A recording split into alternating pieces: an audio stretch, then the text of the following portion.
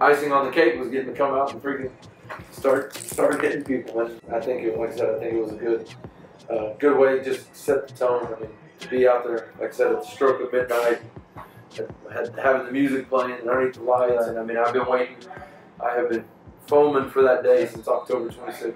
I mean, October 26th when we lost last season and had to cancel the rest of the season. Hey, special night.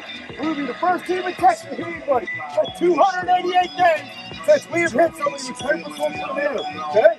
We've got your last day canceled. We didn't get to do anything else. This is the first time we get to get after it. You understand? You understand? Have the fun tonight. Get after it. All right, from here, we're going down to the.